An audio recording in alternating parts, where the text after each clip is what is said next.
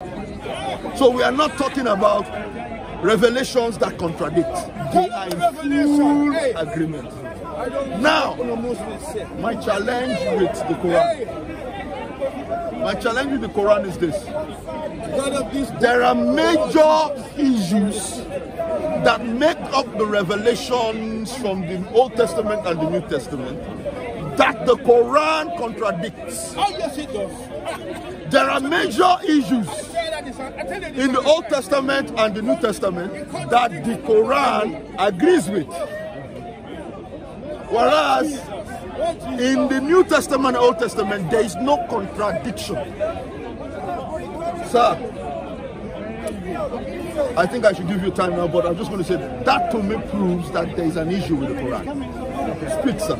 What is happening here? I'll give the man 3 minutes now. He hasn't put a single verse from the Bible. Single verse in the Bible. So when I debate, I want the proof. The Bible, 1 Thessalonians 5:21 said, prove all things. Quran says, how to Quranakum. I'm going to quote now from the Quran and the Bible, give you a proof that the Bible, where you're saying there is inconsistencies, contradictions between the Old Testament and the New Testament. And I'm going to prove to you. Now, the Quran, with the Muslims, the Quran is the last and final revelation, which was revealed to the last and final Prophet Muhammad. Yeah, we believe in all the old prophets. I mean, you don't make any distinction between any of them. We believe in Isa. We call Jesus, alayhi salam, peace for him. Yeah, as I said, we believe him as a Messiah sent to the children of Israel. He never say he's God. He never say worship me. Yeah, if you read the God's Quran in Surah Ibrahim, Allah said that this Quran is a clear message to the whole of mankind. Let them take warning therefrom. Let them know that there is only one Allah, and let the men of understanding take heed. The Quran, the word Quran is the Quran. The word Bible is not the Bible. Follow me the word Quran in Surah Al-Baqarah, chapter number 2, verse number 185 says that Ramadan was the month in which the Holy Quran was revealed as a guidance for mankind, and clear proof for the guidance and the criterion between right and wrong. Follow me the word Quran. It is mentioned in Surah Al-Kalam, chapter number 68, verse number 52. It said, "Oma huwa illa zikrun lil alamin." But it is nothing else but a message to alamin, to mankind. You see, this is the last and final revelation.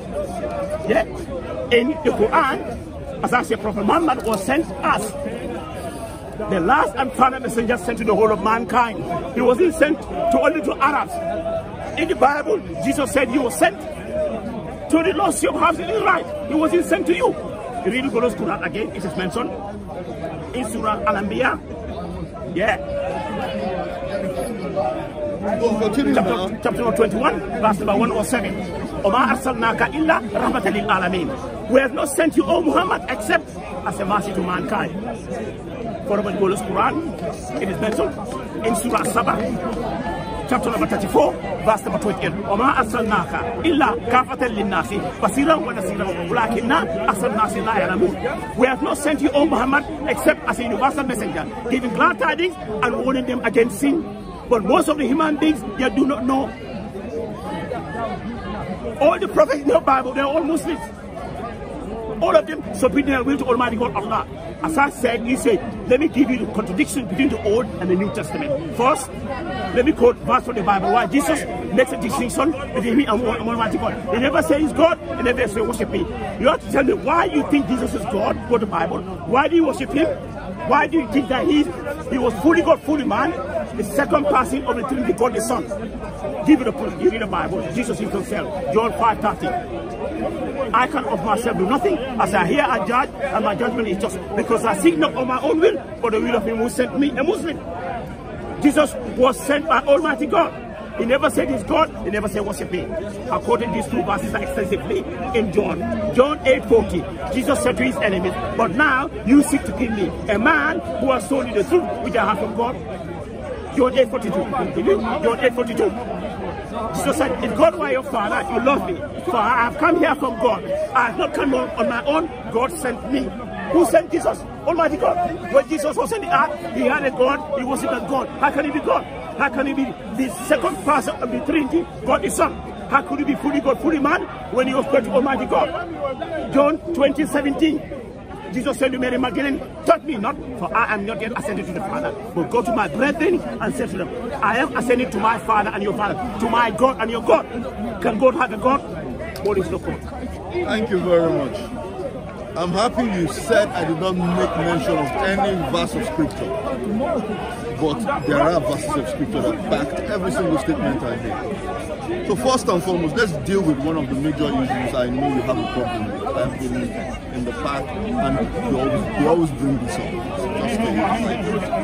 So this is a prophecy, and many people have tried to debunk and misread this prophecy, but it's the prophecy and they can't change it. In Isaiah chapter 9, you know it very well, I know, verse 6, the Bible says this, King James Version, for unto us a child is born, unto us a son is given, and the government shall be upon his shoulder, and his name shall be called Wonderful, Counselor, the Mighty God, the Everlasting Father, the Prince of Peace. That's my God. His name is Jesus. Of the increase of his government and peace there shall be no end. That's a prophet Isaiah, the seer prophet. That's a prophet of Israel. First and foremost, where God is telling us, these are prophets of God. Isaiah, I think you call him Isiaka in Arabic. Isiaka? No, Isaiah. No, not Isaiah. That's not Isaiah. What's the name for Isaiah in Arabic? So, Isaiah is a prophet that Islam and Muslims are supposed to regard. And he gave this prophecy. Now, there is an issue with this prophecy. This prophecy did not take place during the time of the Quran. This prophecy took place during the time of the New Testament. So, if the weaknesses of the prophecy of a prophet that Islam regards took place beyond and far away, I think almost about how many years, maybe about 600 or so years, before the revelator of the Quran, who really does not write, but was spoken to by an angel and spoke to others who wrote it down in Arabic because he could not read or write.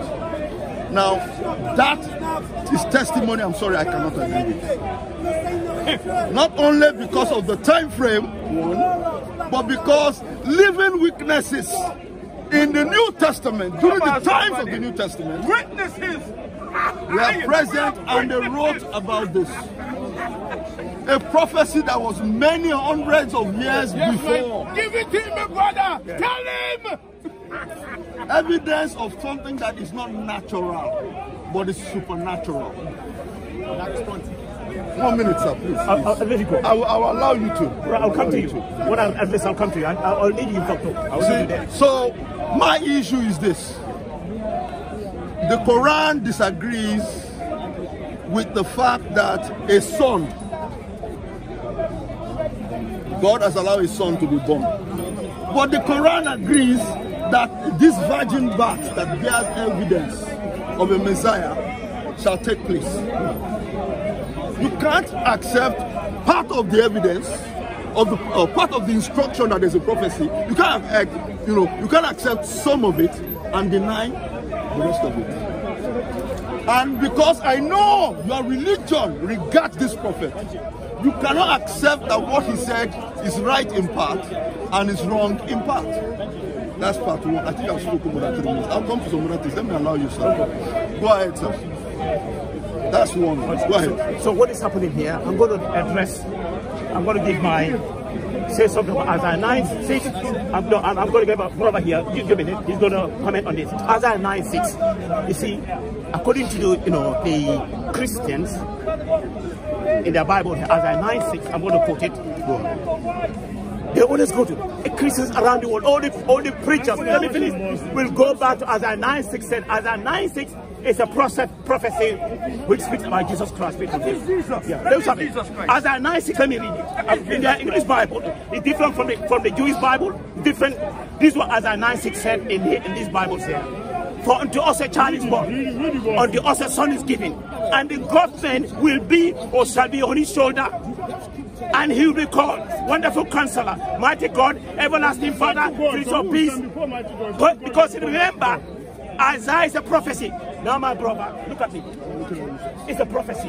If you can show me a single verse where anybody called Jesus, Mighty God, Everlasting Father, and become a Christian, it's a prophecy. Simple English. He will be called. Show me anyone who called Jesus, Mighty God, Everlasting Father, and become a Christian.